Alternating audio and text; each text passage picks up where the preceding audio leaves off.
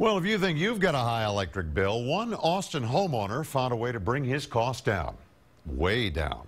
Less than nothing. Tonight, an in-depth look at the eco-friendly adjustments he made and how you can apply them to your house for less money than you think. I was noticing my electric bill, and I said, I wonder how I can get that down. Gaines Bagby is a commercial realtor specializing in environmentally friendly buildings. Going way back to when I was a kid, I was in Cub Scouts. One of the things we did was we made a solar oven. We put aluminum foil in it, and when we put it out in the sun and faced it the right way, it actually, we put our hand in there, it was hot. And instantly, I was interested. That interest carried over to adulthood, into his very own home. Just like a lot of people, I'd been asking my wife and kids to turn off the lights when they leave. I look around, and there are all these lights burning. I'm like, again. Taking matters into his own hands, Gaines replaced lights in his home with LED versions. 6 of these used less energy than just one conventional light bulb.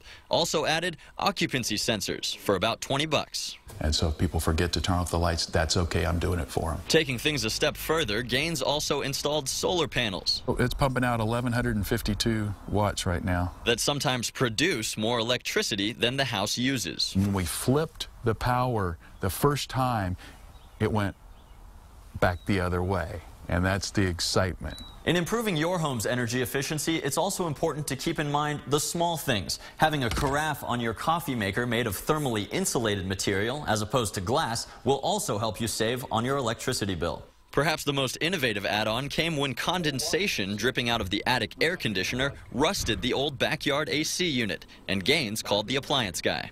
Now, tell me about how much water would come off of there every day out of the condensate line.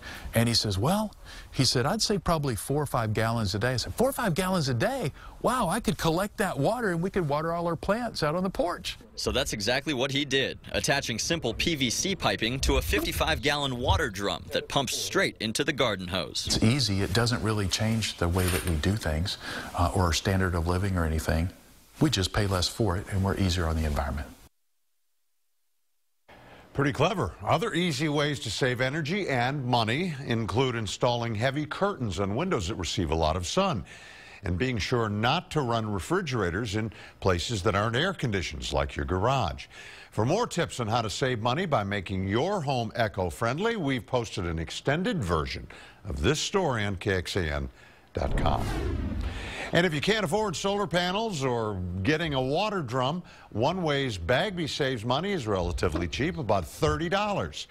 When you're not home, this thermostat shuts off the air. When you return, the air comes back on.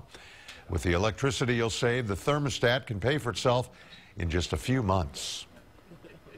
Texas, of course, known for hot and cold weather. One way you can keep both out of the house, replacing traditional cotton candy type installation.